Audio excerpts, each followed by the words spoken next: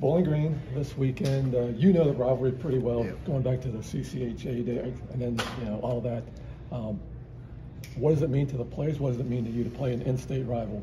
Well, I mean, I think it's fantastic. I think we've had some really good series with these guys over the years, and they're well coached, and our guys look forward to it. And we know what's on the line. We know we got to be at our best. I say it every week, and it's no different. And it's kind of with them coming in on Friday and then us going back up there on Saturday. I think it's great for both buildings. It's great for both programs. So we really look forward to it.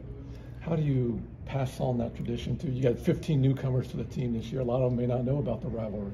They're going to learn in a hurry. When the puck drops. I mean, I think we've talked about it enough this week that we got to be on our toes, and we've had some good practices, but it's everything we're doing during the week. And again, we've mentioned to our guys, we do have a lot of new guys, but they're going to learn in a hurry what it takes to go out there and compete against a really good hockey team like Bowling Green. You ended before the break with a shootout win over Minnesota. Come back with a win over Mercyhurst. How do you continue that momentum? Our habits and our practice and our detail. And I mean, it becomes infectious. Like, the guys were excited about coming back, and we had a great crowd here against Mercyhurst, and we got the result we wanted. We're a long way from a final product, but we just got to continue to push and keep getting better. You mentioned the crowd. You had a great crowd the other night. What expected that they need to bring it on Friday night for you? Yeah, we'd love to see another big crowd here again, and again, there's probably going to be quite a few fans for Bowling Green here, but I think that's what makes it fun. And our guys, as soon as you step on the ice, our guys can feel that. So we're hoping to get students back here soon enough, but the building was jumping, and I think it'll be the same this weekend. How will these last two non-conference games affect your goalie rotation? It's been a while, a few years before you've had two goalies competing for the starting job.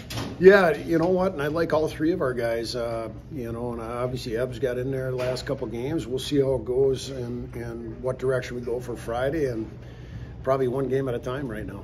It's Bowling Green this weekend, an in-state rival. What does that mean to you?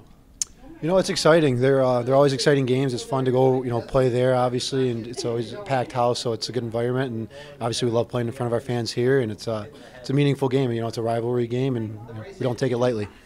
Any difference playing a home-and-home like that, Friday night here, Saturday there? I don't think there's much difference in preparation. I think guys can adjust. It's more of a junior feel, I would say. It's nothing that we haven't done before. And just the crowd the other night against Mercyhurst, very good, big crowd. What are you expecting this weekend on Friday night? Yeah, that was awesome to see. Hopefully more of the same. The crowd was, electric, and it feeds into us. We feed off of it, and hopefully we can even get a bigger crowd this weekend. As one of the veterans, have you been talking to some of you got 15 new guys on the team, talk to them about the rivalry, what Bowling Green means to Ohio State? Yeah, I think we take it, game by game, week by week, and I think just obviously going through practice and stuff like that, you can tell that, everything's picking up, and like I said, it's an exciting week, and you just you feel it on the ice in practice right now. How can you build on the momentum of not only the game against Mercyhurst, but the game against Minnesota as well? Yeah, like I said, same thing. We kind of take it game by game, and we expect a different second half here. And I think like you said, the Minnesota game and this past Mercyhurst game, I think we're really turning a corner and we're starting to gel, and I think that'll show for the rest of the second half. What was it like going down to Nationwide Arena and seeing a couple of former teammates playing for the Bruins? It's awesome.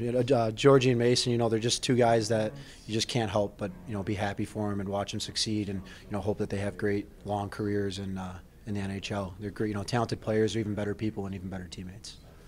Were you watching them as much as were you watching the Bruins, one of the best teams, actually now the best team in the NHL right now? Were you watching what they were doing as well? Of course, obviously, I think everyone's eyes were on, Georgie and Mace, but at the same time, it's fun to get out there and watch some of the, the NHL's best, so it's always a good experience. Did you get a chance to talk to those two the day before? I know they came on campus. Yeah, I got the chance to hang out with them a little bit. We went and grabbed coffee, a few of us, and it's kind of like we just didn't, miss a beat and just picked up where we left off. Playing against an in-state rival in Bowling Green this weekend, what does that series mean to you? Yeah, it's always a great series. I mean, they do a pretty good job of packing their rink, so the atmosphere is great, and it's always good to play within the state of Ohio. It's nice and close, which is nice. Not a lot of travel. Yeah, and do some of the newer guys on the team understand what the rivalry means?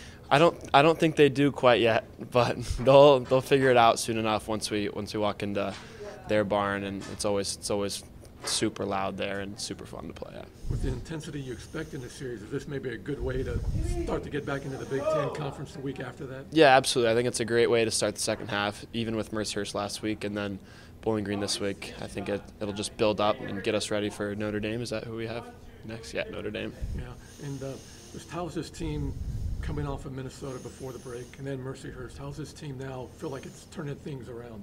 Yeah, I mean, I wish we could have kept building off of Minnesota because I think we played good hockey that weekend. You know, we didn't squeeze out as many points as we thought we could have. We played more of a full game for all 3 periods that weekend. And what's going to be the key to the second half of the season, having success?